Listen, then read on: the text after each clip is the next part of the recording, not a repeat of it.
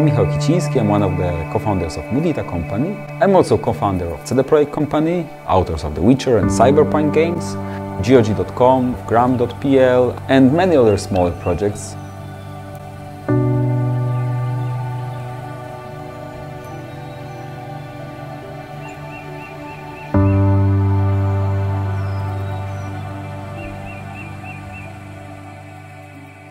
My childhood started in the 70s. Time Poland was deep in the communism, but it was a place where really was lack of lots of goods, like basic goods, and the things like computers, TV, even washing machines were some kind of a luxury. And one of the things which came from Western countries were the computers.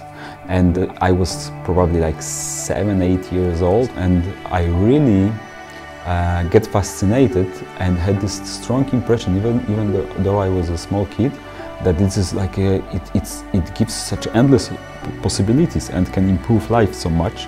And I get fascinated by computers. So my dream was to have my own computer, and I was like at that time probably 9 or something like that. And just to give you a perspective, to my parents, they were both teachers, so teachers were not well paid anyway, but they get the salary like $30–40 a month. So the money was okay to cover the basic needs, but nothing more. And having the savings like $100–120, that was the price of the computers at that time, like Atari or Spectrum, was something like absolutely unimaginable to have. I was determined to get my first computer. Getting $100 for a kid was something like really unbelievable how to make it. I started working as a kid, even though I was like 10 years old. We were gathering paper and bottles around our place where we lived in Warsaw. But I was good in saving, so the pile of the money was growing, and one day, I think after a few years, I bought my first used computer. At that time, there was no official software market in Poland at all. There was no even copyright law, so it was allowed to copy software. It's something we have hard time to imagine those days, but the place to exchange the software were something which were called computer markets.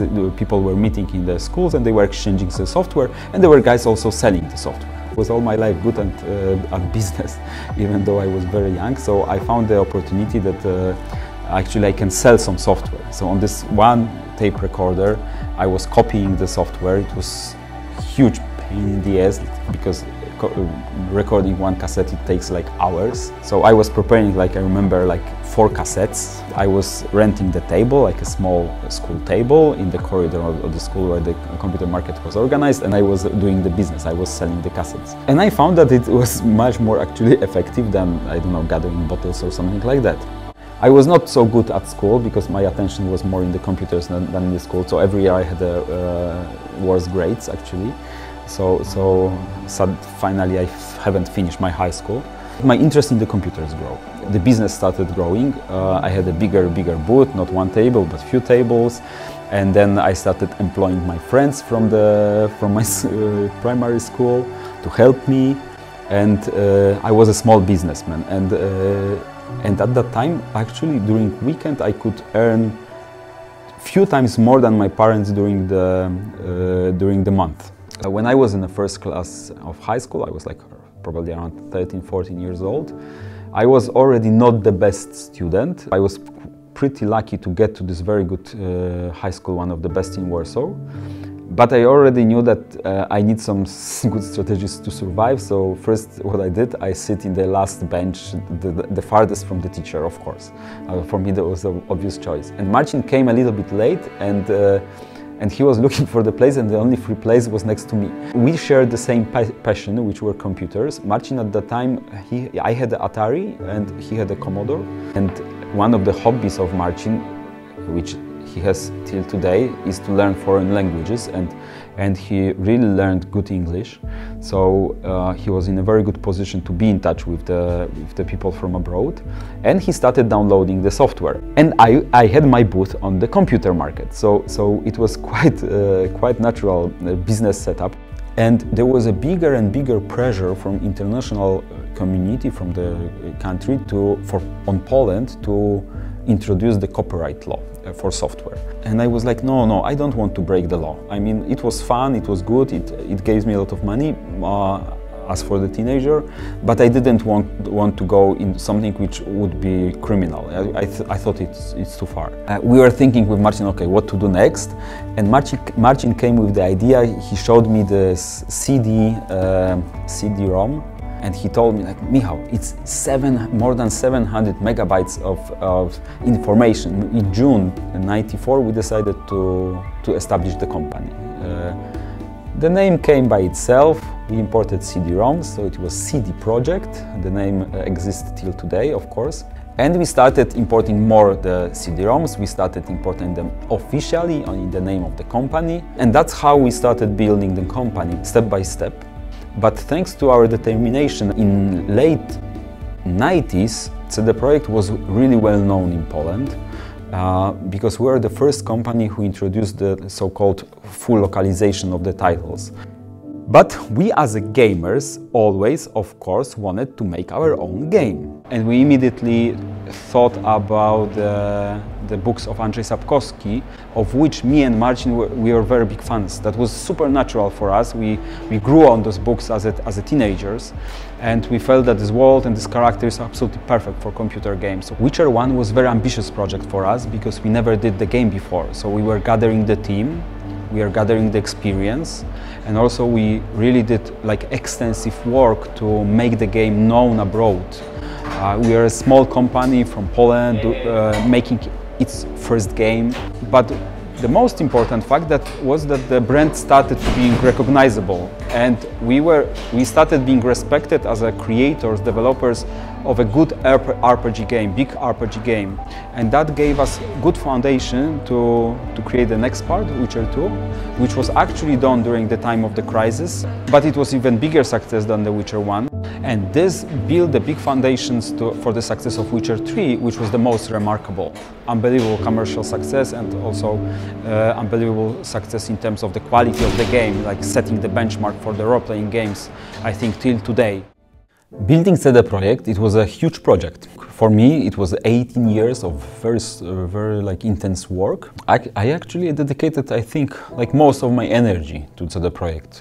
I had no family and not many hobbies, so most of my time was consumed by an energy, and effort was consumed by running the company. I suddenly found myself on the list of the most rich Poles, surprising and something I never really hoped for, awarded as the Entrepreneur of the Year by the Ernst & Young company. But it all comes on the expense, and in my case, pretty big expense. I was actually looking for something which will help me to reach like inner balance, which I was missing when I worked so hard. So that's why I decided to quit, make a break after 18 years of working in CD Projekt. My first meditation experience came in 2010. It came to me through Marcin's wife, Renata, who discovered Vipassana meditation. And at that time I was quite exhausted. It was the time in my life for a quite long period I had insomnia. I couldn't sleep much. I slept usually 1-2 hours a night, but I had no time too much even to read the code of discipline, so I printed out everything to read it in the plane. And I remember I started reading in the plane and I was like, oh god damn it, we wake up 4 a.m, we go to bed 9 p.m, there was like no reading, no talking, no computers, no phones, everything give away, and that's the routine like that for 10 days. And I was a very good student on my first Vipassana course. I really followed the instructions super precisely, and I was very dedicated because I had a feeling that it really might help me a lot. And finishing this course, it took 10 days, I feel like a brand new person. That was something amazing. And it was a very big boost in motivation to follow the path of meditation, because I clearly saw how good how much it helped me actually. Since then, the meditation is an important part of my life.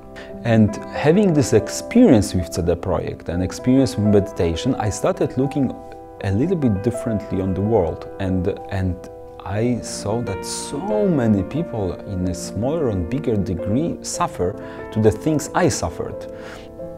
One of the ways I can maybe add something to the world is to supporting companies like Mudita, who is going to bring the technology which is more designed to be in line with the human nature, let's call it that way.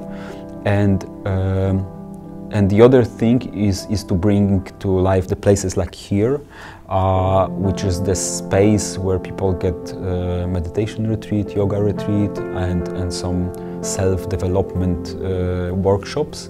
We had in the construction, it will take another 5 years, center in Warsaw itself, like more daily center to visit during the day.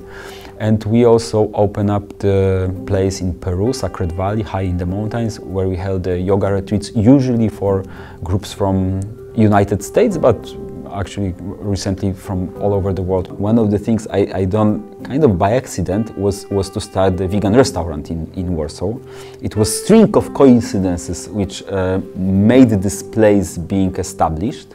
It's called Vegeguru. It's apparently one of the best, if not the best, vegan restaurant in Warsaw. We have very good reviews. It's a place where we of course serve vegan food, so no dairy, no sugar, no milk, no meat of course, no eggs, etc. Idea of this restaurant is to serve not only vegan food but also healthy food. So we avoid like deep frying. We use only fresh products, of course, and we don't use sugar at all. We don't use wheat flour as well. So as you can see, there are like the walls are made out of natural clay. We use the natural paints as well. Even outside the restaurant, next to the sign, there is a solar panel. So most of the light in the restaurant comes from the solar energy. One of the things I don't like is the negative sides of the modern technology. I met quite a few people who shared the same observation. What's the influence of the mobile devices on the human health? I've read enormous amount of research on that topic. My understanding is that it is another factor which we add in the modern life, which is kind of a burden for the system. We have the burden from unhealthy food, polluted air, polluted water, unhealthy lifestyle, lights being turned on during the night, poor quality of sleep. So we have lots of things which influence our lives those days. And the mobile device sending strong radio signals is also probably another thing which adds something to this load of the burdens we have. So my idea was to reduce it as much as possible. So we decided to make it just a simple phone with the smallest possible radiation ever.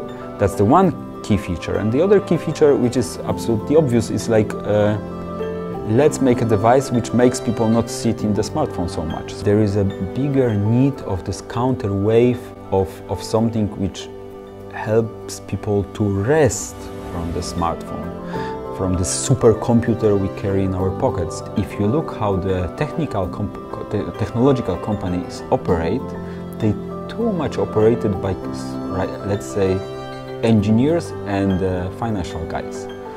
And it does not really have the final effect of the consumer-friendly products. So we try to shift the focus and really bring something which helps people to have more fulfilling life, to be more happy. And Mudita itself, it's Buddhist terms for empathetic joy. We hope that the simple products, reliable products, made in that in mind, may a little bit help people to be more happy. And we believe that you might be more happy by being with other people, by living in the present moment, not being too much hooked to the technology. Like, let's use the technology as a tool and not be used by the technology. And there is a quest how to make the devices which actually improve having joyful life, having fulfilled life. As a Mudita, we try to find a way to support that.